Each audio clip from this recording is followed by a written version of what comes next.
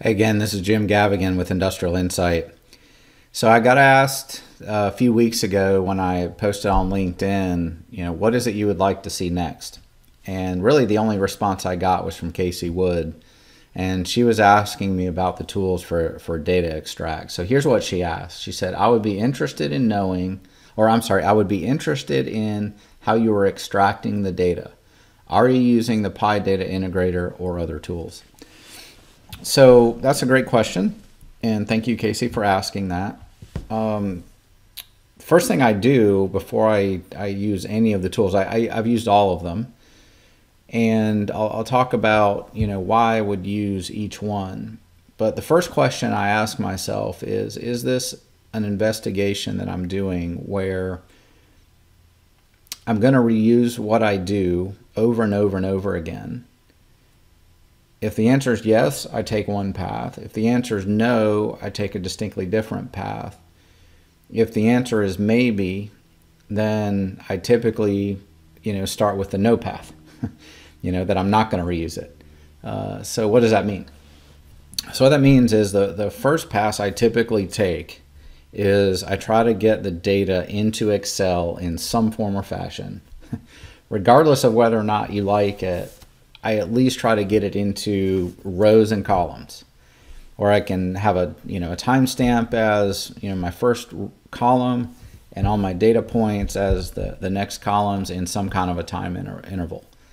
So that's the first pass I take is getting it, and to do that I typically will use data link. A lot of times the amount of data that we're extracting, simply DataLink can't handle it. I've choked DataLink a number of times. It's really not designed for large and long data pools.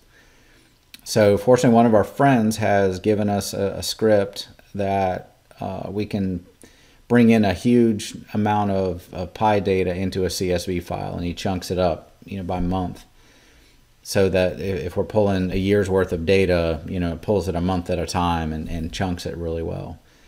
I know a friend of mine, Rick Smith at International Paper, did the same thing for his company. DataLink was not doing well, especially in long, big, long data pools across their wide area network. The network just wasn't, fast enough for him. And so what he did was he wrote a tool, and I can't give any of the details. I don't know a ton of them, but I know a few of them. I can't give any details, but he wrote a tool, customized for them, that it became an Excel add-in that allows them to do large data pulls into Excel so that they can start using it in some of their other data analysis tools. So a lot of times that's the first pass that I take is get some data into Excel to start extracting. And that's typically if the answer is no or maybe. And the first investigation I do is typically not actually with Excel. I use that just kind of as a data repository, just for the row column thing that I need.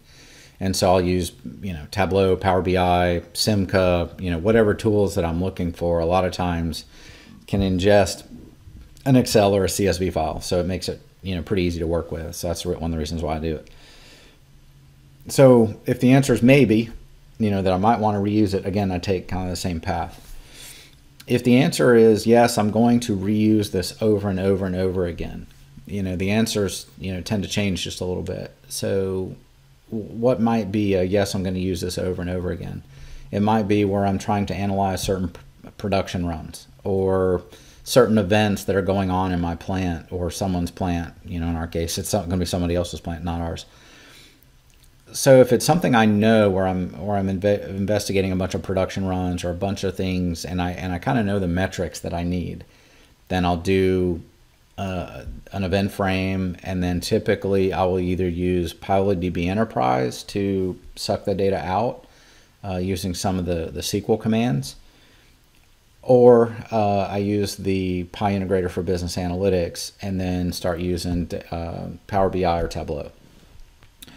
So I think really the questions you have to ask yourself, is really what am I going to try to do right now with this data, and how am I going to use it? Am I going to reuse it over and over? And even if that answer is maybe, maybe what I do is I do these data extracts first with some of the known tools to kind of prove the point, prove the value, test hypotheses, things of that nature. And that way you don't spend a lot of time developing like event frames and the event frame templates and everything that you're trying to do there. You're not doing all of that work you don't really understand what the benefit is. And sometimes your theories aren't always true. So that's why if you take, this approach where I'm going to get it into Excel, I'm going to get it into some kind of format that I can use multiple tools on it. For us, sometimes we use Power BI, Tableau, and Simca, or a machine learning tool. All of them will ingest a CSV file. And so it makes it very easy when we're testing tools and trying to figure out what really works to get the data, clean it up, which we always have to do. We always have to take out the bad IO timeout, shutdown, all that kind of stuff that we see. And then we can actually bring it into the tools that we want to use to investigate the problem. So that's the first kind of pass of the tools.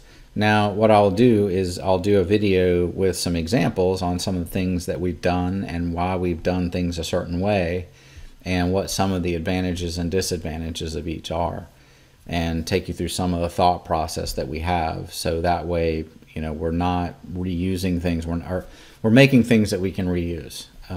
What I hate to see in our industry is that people do these data extracts, do these investigations in a format where nobody can reuse it again. And what we really try to do is, if it's a problem big enough, tough enough, comes up enough, let's build something that we can reuse, refresh the data very quickly and easily, and start our investigation very fast. So that's kind of the thought process we take, with the data extract tools. And again, I'll do another video that talks about some of the specifics of some of the techniques that we use, and we can go from there. All right. So hopefully, Casey, that answers at least this part of the question. I'm sure you have lots more after that. And hopefully for those of you that wanted to ask this question, hopefully it helps you as well. Thanks.